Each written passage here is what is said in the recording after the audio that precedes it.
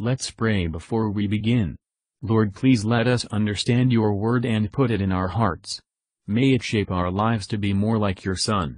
In Jesus' name we ask, Amen. Revelation 21.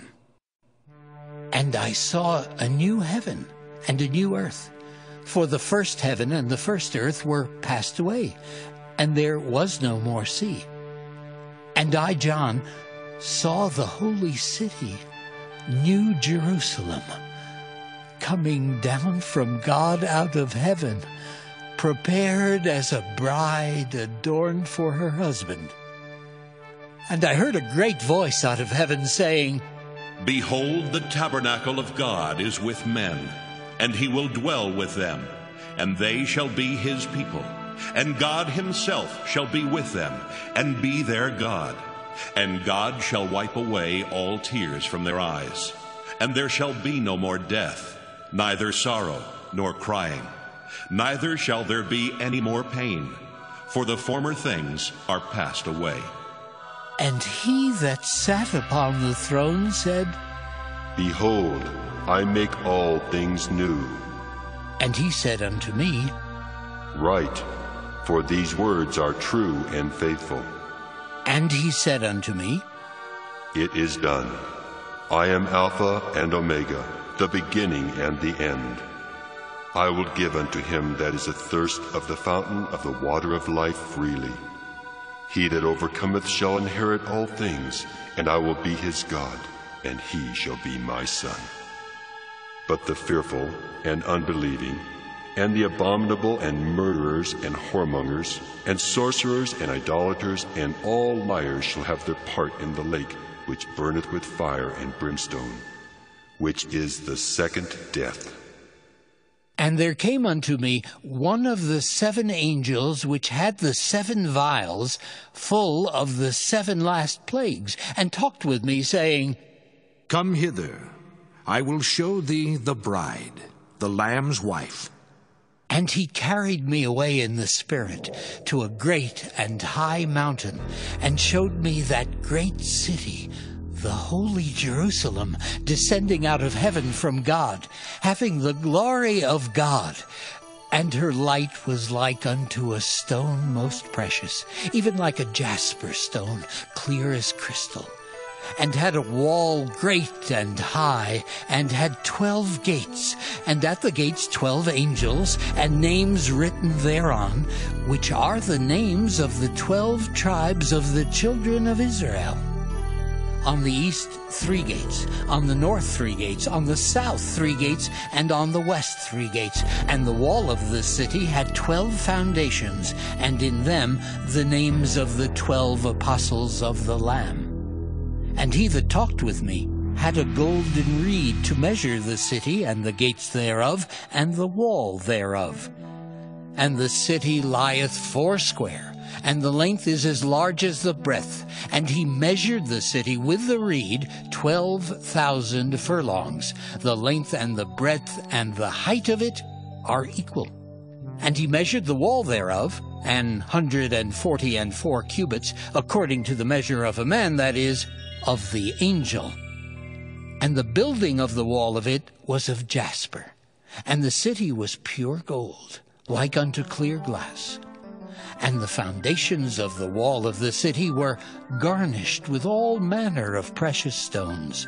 The first foundation was jasper, the second sapphire, the third a chalcedony, the fourth an emerald, the fifth sardonyx, the 6th sardius, the 7th chrysolite, the 8th beryl, the 9th a topaz, the 10th a chrysoprasus, the 11th a jacinth, the 12th an amethyst. And the 12 gates were 12 pearls. Every several gate was of 1 pearl, and the street of the city was pure gold, as it were transparent glass. And I saw no temple therein, for the Lord God Almighty and the Lamb are the temple of it.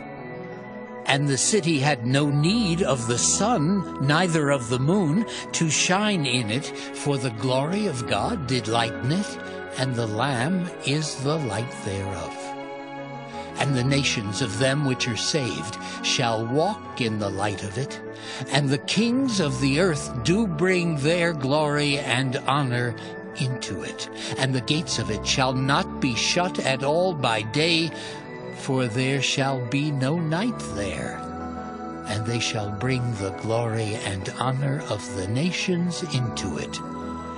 And there shall in no wise enter into it anything that defileth, neither whatsoever worketh abomination or maketh a lie, but they which are written in the Lamb's book of life. Matthew Henry Commentary on Revelation chapter 21. Verses 1-8. The new heaven and the new earth will not be separate from each other. The earth of the saints, their glorified bodies, will be heavenly. The old world, with all its troubles and tumults, will have passed away. There will be no sea. This aptly represents freedom from conflicting passions, temptations, troubles, changes, and alarms, from whatever can divide or interrupt the communion of saints. This new Jerusalem is the Church of God in its new and perfect state, the Church triumphant. Its blessedness came wholly from God, and depends on Him. The presence of God with His people in heaven will not be interrupted as it is on earth. He will dwell with them continually. All effects of former trouble shall be done away.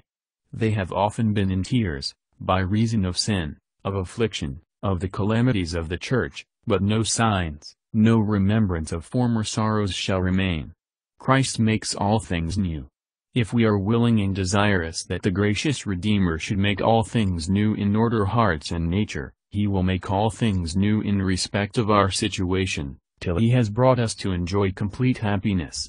See the certainty of the promise. God gives His titles, Alpha and Omega, the beginning and the end, as a pledge for the full performance. Sensual and sinful pleasures are muddy and poisoned waters, and the best earthly comforts are like the scanty supplies of a cistern. When idolized, they become broken cisterns, and yield only vexation. But the joys which Christ imparts are like waters springing from a fountain, pure, refreshing, abundant, and eternal. The sanctifying consolations of the Holy Spirit prepare for heavenly happiness. They are streams which flow for us in the wilderness. The fearful durst not meet the difficulties of religion. Their slavish fear came from their unbelief. But those who were so dastardly as not to dare to take up the cross of Christ, were yet so desperate as to run into abominable wickedness. The agonies and terrors of the first death will lead to the far greater terrors and agonies of eternal death. Verses 9-21. God has various employments for His holy angels. Sometimes they sound the trumpet of divine providence, and warn a careless world. Sometimes they discover things of a heavenly nature of the heirs of salvation. Those who would have clear views of heaven, must get as near to heaven as they can, on the mount of meditation and faith. The subject of the vision is the Church of God in a perfect, triumphant state, shining in its luster, glorious in relation to Christ, which shows that the happiness of heaven consists in intercourse with God, and in conformity to Him. The change of emblems from a bride to a city, shows that we are only to take general ideas from this description. The wall is for security. Heaven is a safe state. Those who are there, are separated and secured from all evils and enemies. This city is vast. Here is room for all the people of God.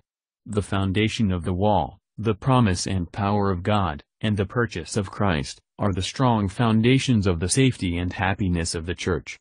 These foundations are set forth by 12 sorts of precious stones, denoting the variety and excellence of the doctrines of the gospel, or of the graces of the Holy Spirit, or the personal excellences of the Lord Jesus Christ.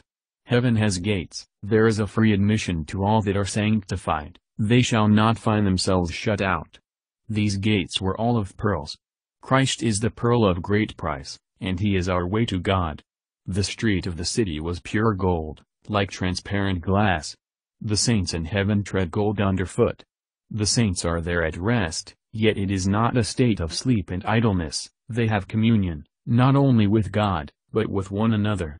All these glories but faintly represent heaven. Verses 22-27. Perfect and direct communion with God will more than supply the place of gospel institutions. And what words can more full express the union and co-equality of the Son with the Father, in the Godhead? What a dismal world would this be, if it were not for the light of the sun? What is there in heaven that supplies its place? The glory of God lightens that city, and the Lamb is the light thereof. God in Christ will be an everlasting fountain of knowledge and joy to the saints in heaven. There is no night, therefore no need of shutting the gates, all is at peace and secure. The whole shows us that we should be more and more led to think of heaven as filled with the glory of God, and enlightened by the presence of the Lord Jesus. Nothing sinful or unclean, idolatrous, or false and deceitful, can enter. All the inhabitants are made perfect in holiness. Now the saints feel a sad mixture of corruption, which hinders them in the service of God, and interrupts their communion with Him, but, at their entrance into the Holy of Holies, they are washed in the laver of Christ's blood, and presented to the Father without spot. None are admitted into heaven who work abominations. It is free from hypocrites, such as make lies. As nothing unclean can enter heaven, let us be stirred up by these glimpses of heavenly things, to use all diligence, and to perfect holiness in the fear of God. Thank you for listening. If you want to know more about Jesus and what the gospel means to you, then hit the video shown on the left of the screen and please don't forget to subscribe. May the Lord Jesus Christ bless your day.